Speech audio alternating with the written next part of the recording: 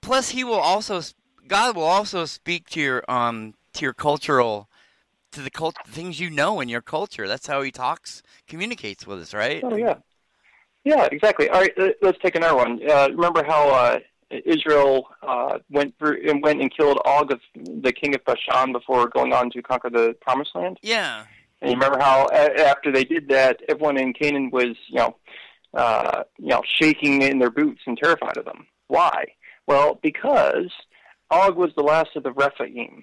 And you have to understand, the Rapum is the way the Canaanites would have pronounced it, at least as far as we know, were the dead and deified kings of old.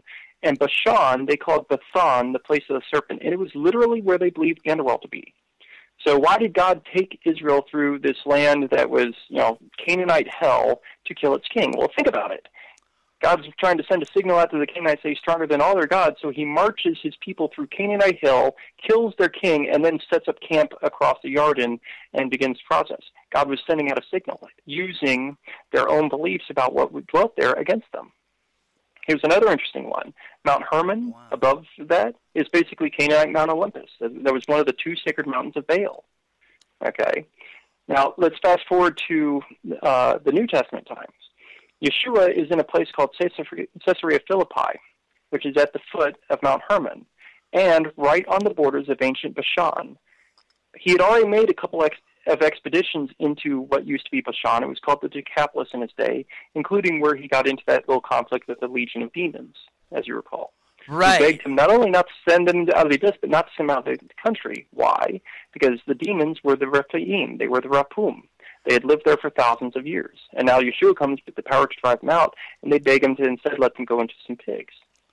So after all of that, Yeshua is in Caesarea Philippi, right on the borders of ancient Bashan.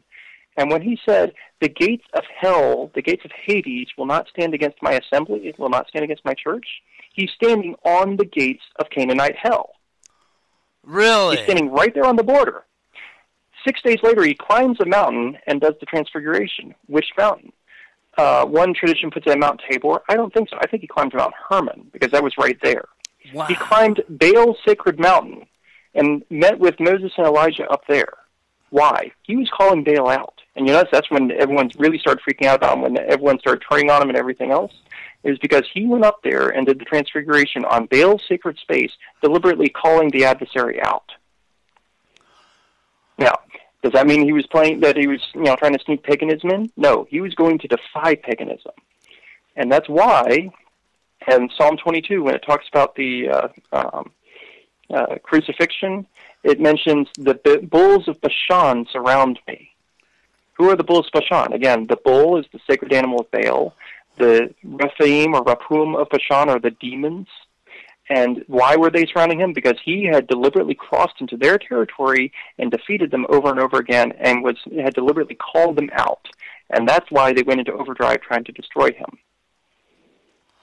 Wow. And these are things that you...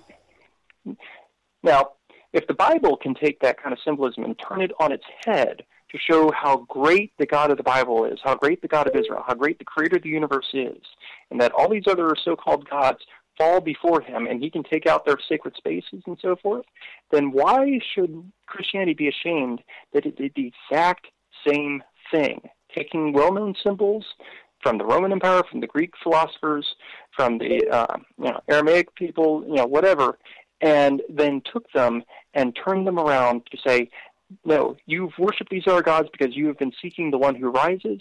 You're worshiping these other gods because you're seeking the one who brings rain. You're worshiping these other gods because you're trying to find the light. We're going to present you the one who is risen, the one who brings the true rain, which is the Holy Spirit, and the one who is the light of the world.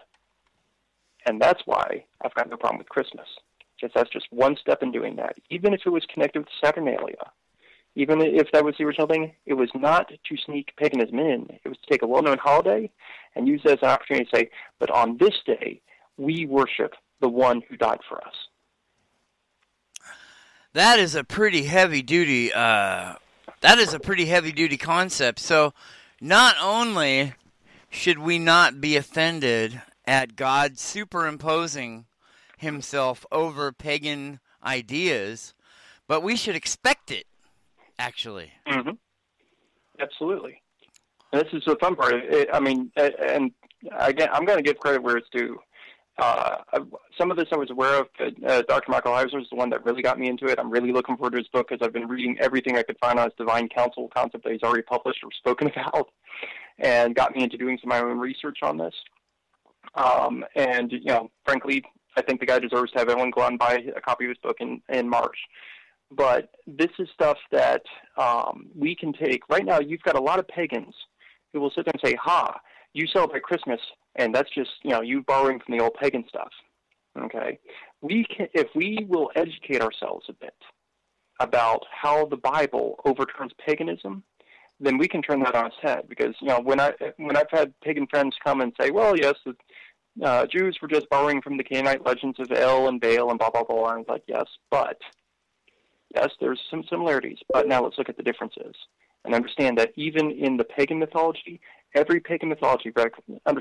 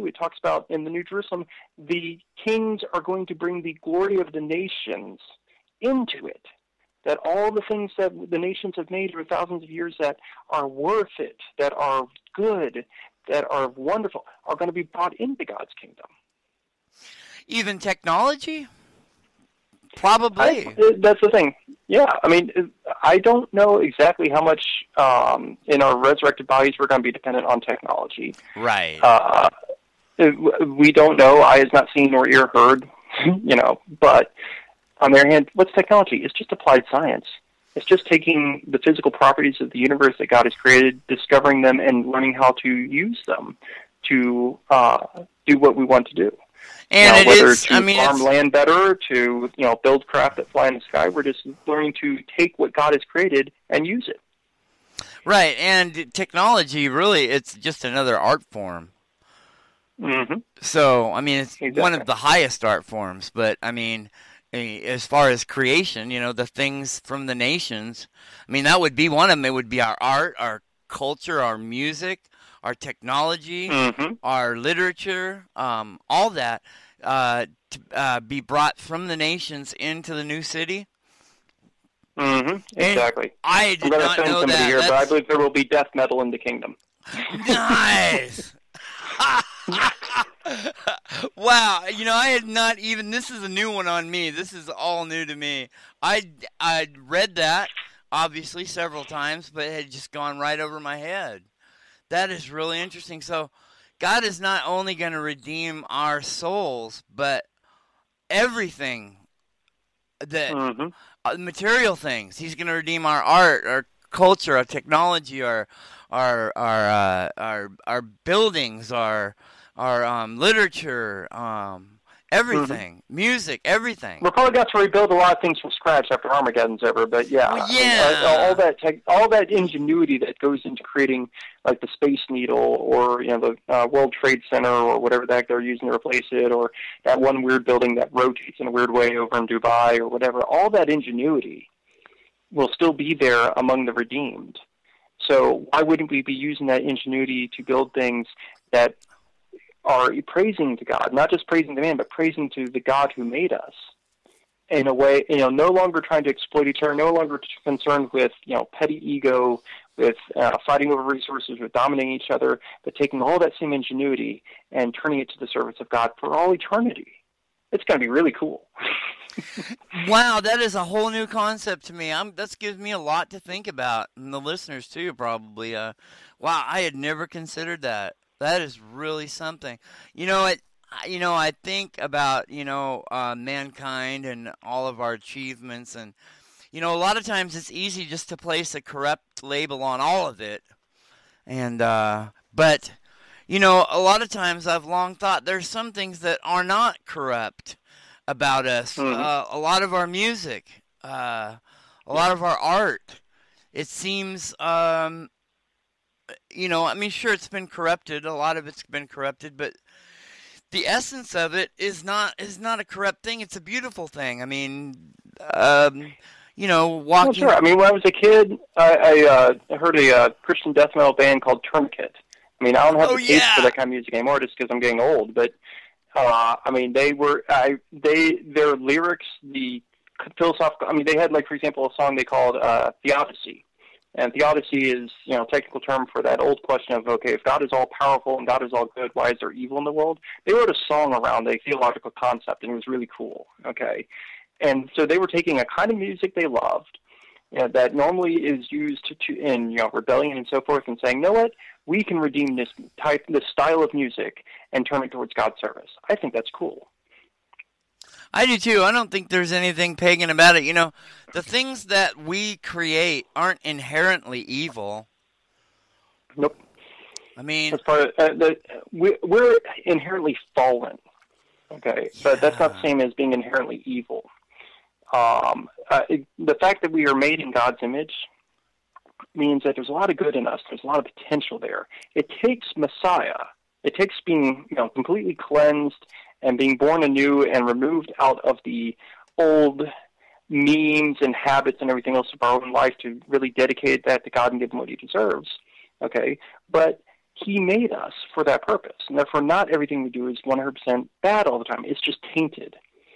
I think of a good example. It's like, imagine you have a really ripe, crispy, sweet, delicious apple, Mm. but it's been dropped in the sewer. Okay, you're gonna have to do a lot of cleaning and maybe remove the skin of that apple before you can get to the good stuff inside. But the good stuff is still there, Right. Well, and it takes. it's easy to get in that frame of mind where no matter what we do must be bad. You know. Right. Well, that's what the adversary wants us to believe. Okay. When Paul says there's nothing good in me, he's using a very Hebraic comparative. Okay. He's saying, yes, in comparison to the goodness of God, there's nothing good with me in me. But that's not the same as saying I'm 100% evil all the time. He talks about struggling and about how he loves the law of God in his inner man, even if he doesn't always have the power to put it into practice the way